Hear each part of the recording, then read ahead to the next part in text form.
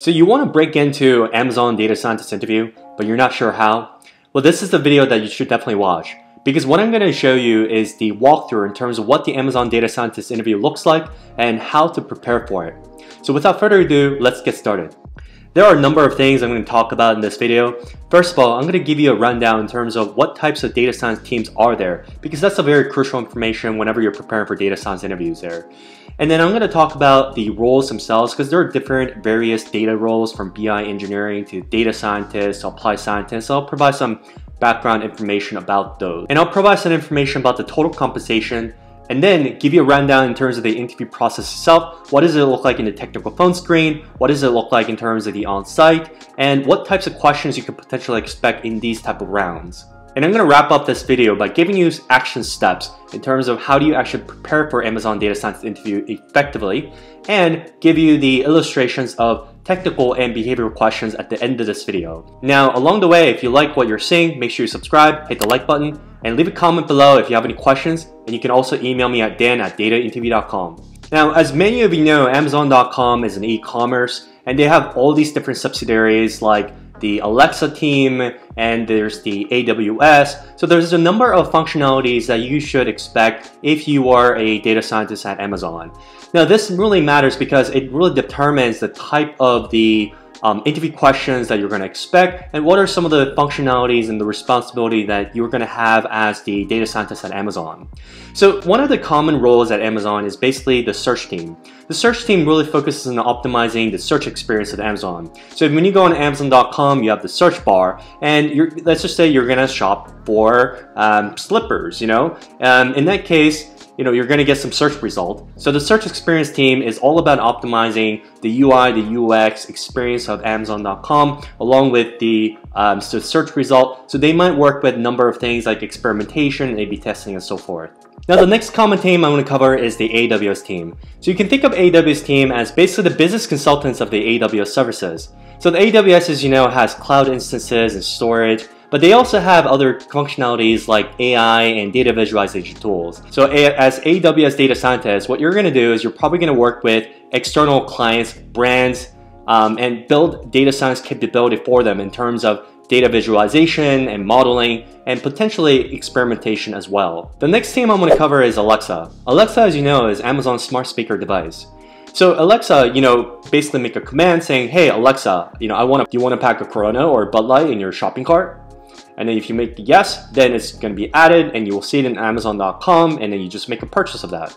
So as data scientist at Alexa, you could work on a number of things, from building product metrics in terms of customer success, customer onboarding, and even experimentation as well, but also NLP algorithm, just because smart devices are about the information retrieval system. So those are the type of things that you could definitely work on as data scientists in the Alexa team. The last team that I want to briefly cover is the Scope team. So they focus on the inventory forecasting and optimization, which is a crucial function. It's really the backbone of how Amazon.com is able to support millions and millions of purchases, the logistics, the boxes, and the shipping and the distribution of products we love to millions and millions of users. Now, one call out that I want to mention about this is that when it comes to teams in Amazon, there are a bunch of them. The 4 that I just mentioned doesn't necessarily capture all of the various teams in Amazon. And so when you think about what you're going to apply, first of all, think about what type of projects that you're interested in, and then try to seek out those specific teams that you want to actually apply yourself in. The next thing I want to talk about are the various data roles in Amazon. So the first role that I want to talk about is the BI engineering role. So the BI engineers, they primarily focus on stuff like ETL pipeline, data visualization, and data analysis. And the minimum qualification that's required to basically apply for this role is that you have to have BS in computer science, engineering, and math. You have to have at least 3 years of experience, and experience in building ETL pipeline, and some programming language experience such as SQL, Python, and R. And the next role that I want to cover is the data scientist role. So the data scientists focus on experimentation, A/B testing, statistical analysis, and data visualization. And in terms of the qualification that's required for this role, you have to have BS in computer science, engineering, math, 3 years of experience in statistical analysis, and programming languages like SQL, Python, and R. And the next role I want to cover is applied scientist. You can think of applied scientist as basically Amazon's machine learning engineering role. And so as a machine learning engineer, you want to understand stuff like A/B testing, you want to develop ML models, you want to be able to build scalable systems in order to support hundreds of millions of users. And the qualifications for this role is a bit higher than the qualifications for the BI engineering and the data scientist roles.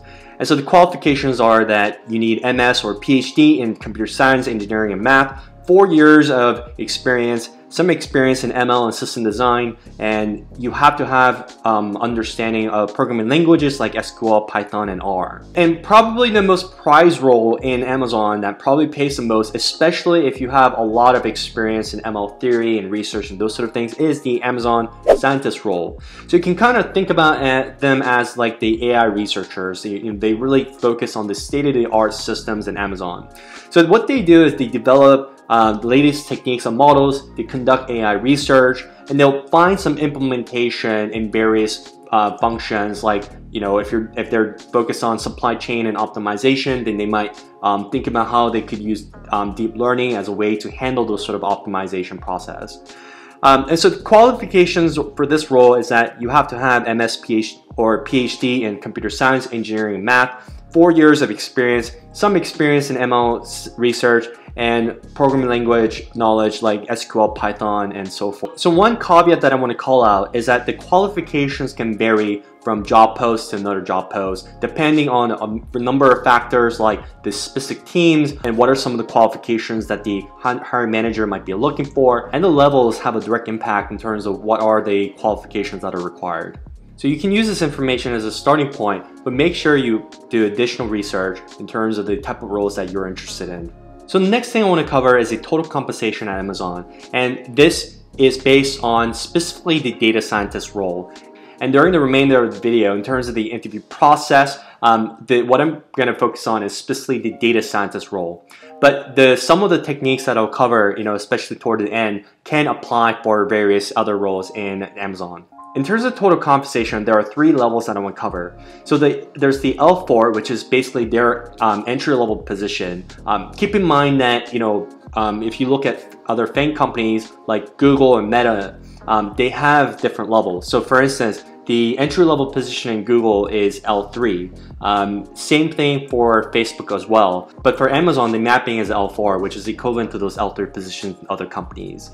And then you have the L5, which is, if you have maybe like 2-3 years of data scientist or technical experience, then this is what you would be placed on, but it's not a senior just yet. So the senior position in Amazon is basically their L5. So as you might have suspect, your compensation will increase as you go from L4 to L5 to L6. And so in terms of the dollar figure that you'd be making in terms of total compensation is the following. And keep in mind that this information is something that I've extracted from levels.fyi, and although it gives you a pretty good idea in terms of what the total compensations are and what the breakdown is in terms of the base salary, the equity, and the bonus, there could be some sort of uncertainty around the exact figure itself, which is something that I'm going to talk about in a bit. So starting with the alpha position, the total compensation that you should expect is $182K. And this will break down into the following manner. So the base is going to be $135K, which is basically the bulk of the TC in this case, followed by the $26,000 of stock that you'd be getting on an annual basis. And then you have the bonus, which is $20K. For the next level up, the total compensation that you'd be making is $270K, and this will break down into $161K for base, $81K for stock, and $28K for bonus. And lastly, the L6 position, based on what levels.fyi is saying, is that the base is $153K, the stock is $159K, and the bonus is $12K. So it does make sense that, obviously the stock here is going to be much larger, but in terms of the base, I'm sure it's a little bit higher. Levels.fi, I think the way they collect the data is basically they get it from the users and then they aggregate it, and then they'll take the average or the median of it and to show that in the pay scale. And obviously there's some uncertainty around the precision of their estimation, but nonetheless though, in terms of at the total compensation level, this is something to be expected based on a couple connections that I know who work at Amazon. I'd say this is fairly accurate. So now let's talk about the interview stage of Amazon. So you apply for a role that you like, especially the data science position, and what are the series of stages that you're going to be enrolling, what type of technical areas are you going to be covered along with the behavioral aspect as well. So the first stage of the interview process is basically the recruiter screening. So this is where you're going to be hopping onto a call with the recruiter for 30 minutes, and you provide some things about your background, your career goal, and the recruiter is going to give you a walkthrough in terms of what the interview process looks like and what the timeline looks like, and they'll follow up with the next steps in terms of setting up a technical interview with you. So the first technical interview is basically the technical phone screening, and this usually consists of 45 to 60 minutes, so there is some variability to this depending on the team, the interviewer, and the time as well. You could apply for the same team, the same role, and 1 year or the following year, the process might be a little bit different. So definitely expect that as you're preparing for interviews. And generally speaking, there are two areas that are covered in the technical screen. So you have the technical assessment, which consists of walking through the project experience. You're going to expect some follow-up questions about, how did you go about solving a specific issue in a project, and you'll have some breadth or even depth style questions about statistics and machine learning, and maybe even coding questions as well. And the coding questions can come in the form of SQL, like table manipulation, but also even leak code as well. Now, I do recognize that, obviously it's a little bit confusing in terms of what areas you should be covering, especially if there's so many areas all of at once. But generally what you should do is you should try to get as much information from the recruiter and ask them specifically what is to be expected for the technical interview and what isn't going to be covered. And the other area that's going to be covered is the behavioral. Now keep in mind that not all technical phone screen will have the behavioral. It really depends. I've worked with about a dozen clients through coaching for Amazon Data Scientist interview, and I can tell you that there is quite a lot of variability in terms of what the technical phone screen is based on the levels, based on the interviewer, and based on the team. So variability is something you should definitely expect for the technical phone screen. So the behavioral part is basically their leadership principle. Amazon is notorious for their 14 core values. And so you should expect to convey some compelling career story that demonstrates their value system. Now, if you did well for the technical phone screen, the interviewer is really impressed, what's going to happen is that they'll advance you to the on-site, and the on-site are basically, it might take up an entire day, or it might be over the course of 2 days. And this is 45 minutes to 60 minutes. 5 rounds of this or even 6 rounds of this. Really depends on the factors that I mentioned, and it's usually conducted by senior data scientists and managers in different domains, from engineering to data science and business. And the areas that are covered are basically, it's more enlarged version of the technical phone screen. So we're talking about project experience, statistics, machine learning, and coding, and you're definitely going to have a lot of these behavioral questions about leadership principles. So that's something you should definitely expect. Now, I'll give you an example of what the interview process looked like recently based on a client that I coach who prepared for the Alexa Shopping data scientist interview. So in the first technical stage, which is the technical phone screen, the areas that were covered during her 60-minute interview by a senior data scientist were the following. First of all, it was a career background discussion, which took up about 20 minutes of the meeting itself. And so this is where she walked through the end-to-end process of how she went about solving a particular machine learning project. And the interviewer asked about 4 to 5 questions specifically about, stuff like, oh, why did you choose this method for feature selection and why not this? And so this is where you really have to know the ins and outs of everything that you did for a particular project that you mentioned in your resume. The second area that she was assessed on was the machine learning breadth style questions. So these are questions like, what is the difference between bagging and boosting? What is the K-fold cross validation? So this is basically a very quick pace, sort of 30-second response that's simply explaining machine learning concepts. A lot of these stuff are covered in the introductory to statistical learning, especially the beginning chapters. So if you are preparing for interviews, for these ML breadth style, that's a book that I definitely recommend for your preparation. And the last area that she was assessed on, which took up about 15 minutes of that 60-minute interview, is basically an A/B testing case study. And if you're interested in learning more about A/B testing case study, definitely check out datainterview.com, because there's the case in point course, and there's basically a lot of these case studies on A/B testing. There's even an A/B testing course that will walk through all the areas that you should definitely cover in the A/B testing interview questions.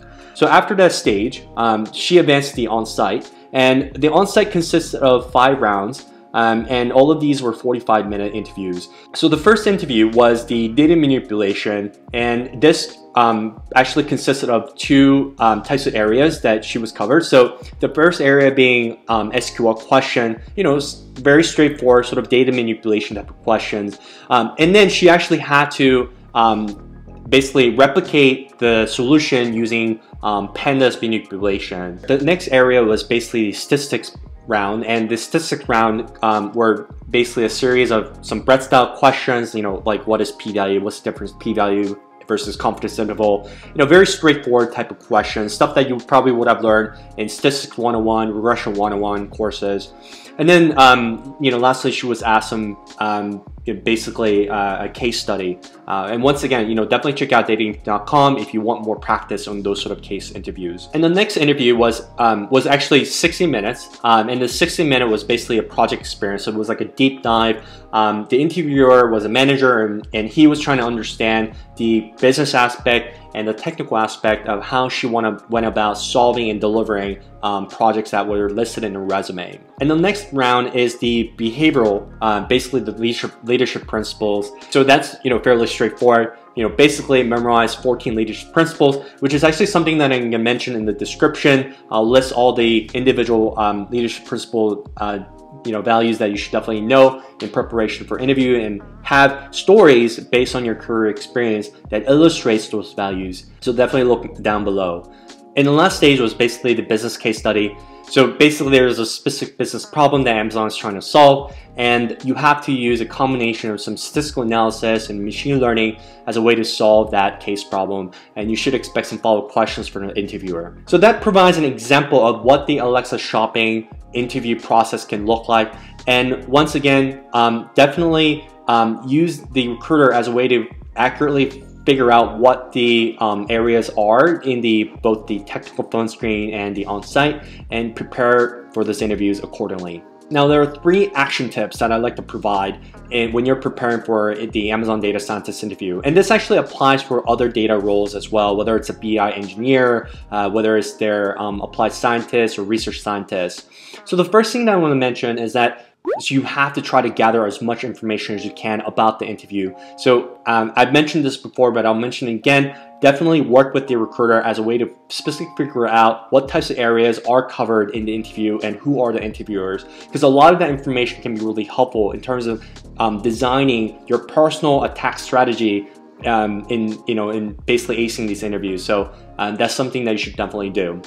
The second thing I want to mention is that when it comes to business case problems, approach it like a consultant. You probably read posts that I put out on LinkedIn where I talk about some breakdown in terms of how you should approach business case problems.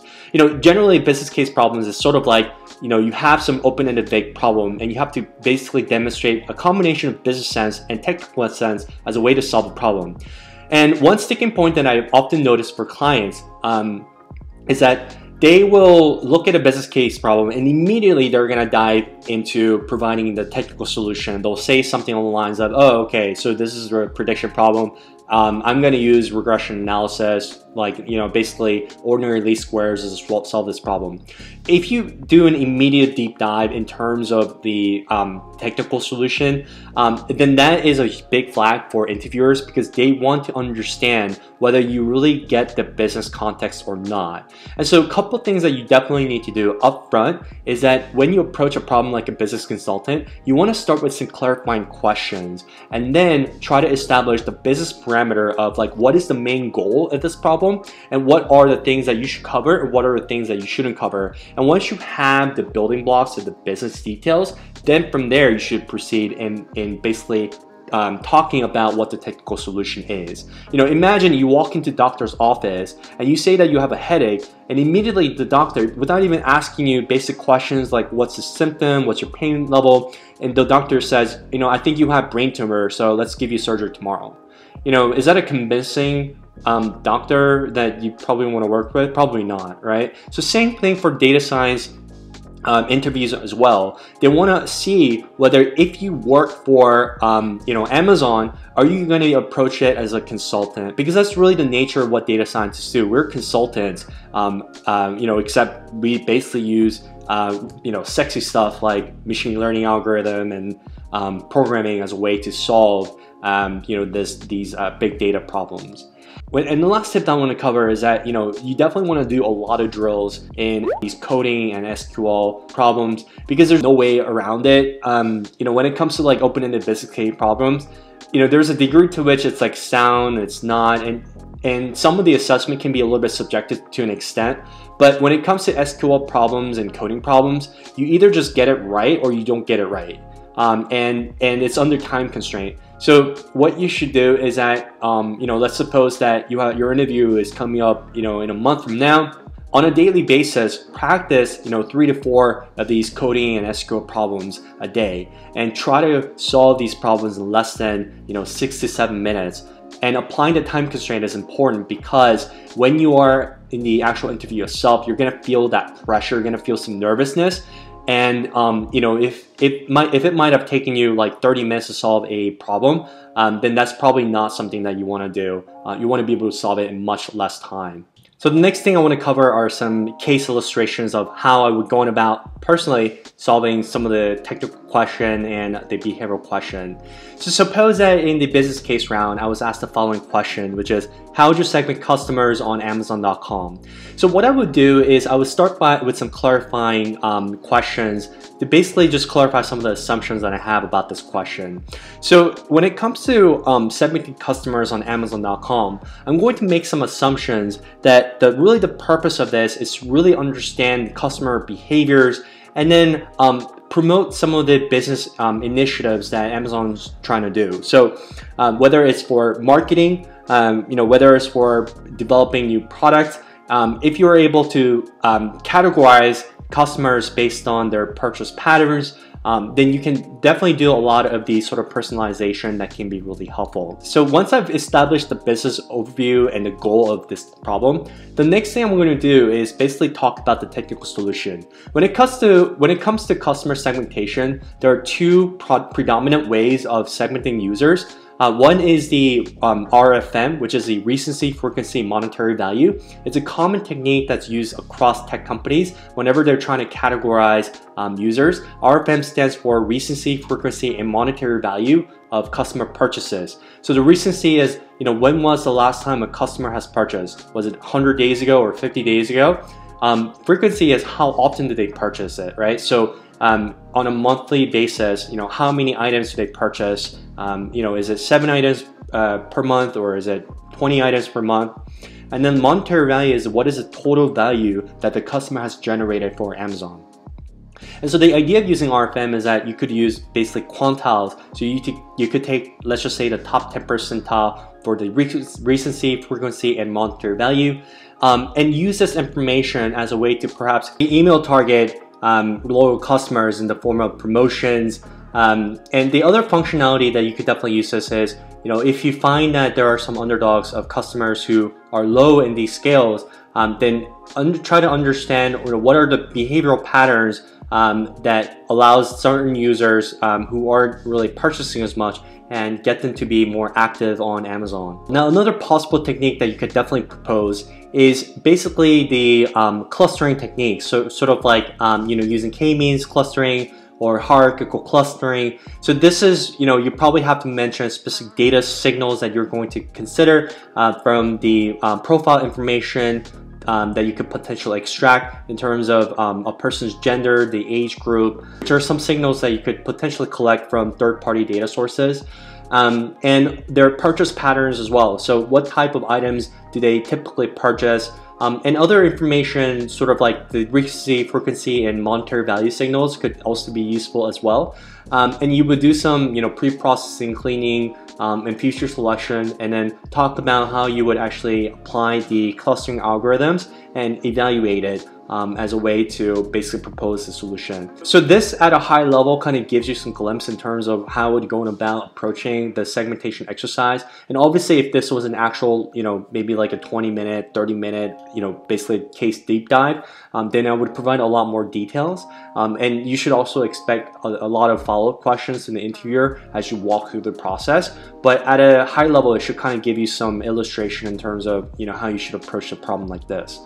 And if you're interested in learning more about this type of problem, you should definitely check out the monthly subscription course, just because it comes with a specific case example based on this, and it gives you additional details in terms of how you actually solve this. The last demonstration I'd like to provide is the leadership principle. So this leadership principle is based on customer obsession, which is one of their 14 leadership principle values.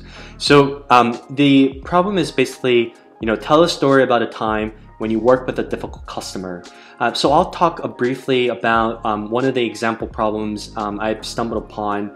Back when I worked as a data scientist at PayPal, there was a situation where I worked with this large bank, and I'm not gonna name it, just because I don't think I can really disclose that. But basically, client had an expectation that we should be building a fraud model at the transaction level. So we should be using transaction level information and then make a detection in terms of whether a given account holder is a fraudulent user or not.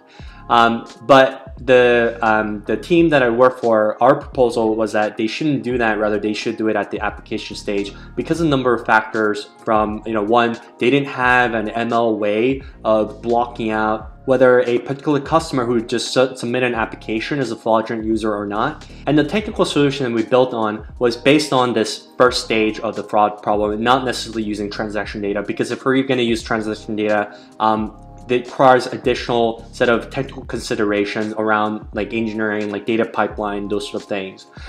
So based on what we can immediately offer, we basically approach the client saying, hey, we understand that there's a lot of value in building a transaction level modeling, but currently right now you don't have an application stage fraud model, and we believe that in terms of the implementation time, in terms of quick wins, if we focus on this stage, this is probably going to give you the quickest bang for your buck.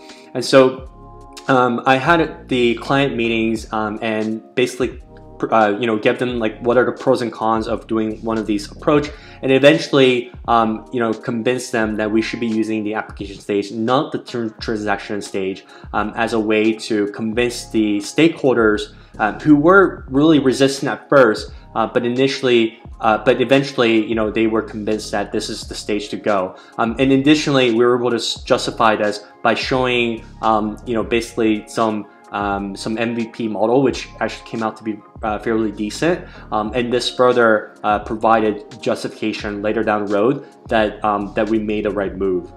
So when it comes to working with difficult customers, it's a series of conversation. You can't really expect them to nudge in terms of the direction that you're working with. Sometimes it's a series of meetings and back and forth exchanges to be able to gradually convince them in your favor. So that's an example of basically a behavioral case interview. So what I would like to suggest is that go through the list and think about maybe 2 to 3 examples based on your career experience that really demonstrates these core values. So I hope you find this helpful. All right, so there you have it, guys. So this is the walkthrough, all the details of how to prepare for Amazon data related interviews. So if you like this type of content, make sure you like it, subscribe it, comment it if you have any questions, and check out datingt.com. You can get coaching from me, one-on-one mock interviews, personalized interviews based on the companies you're interviewing for, and also check out the monthly subscription course where there is the A/B testing, mock interview videos that are already recorded. There are the other contents like the case in point and product SQL questions, so definitely check these out.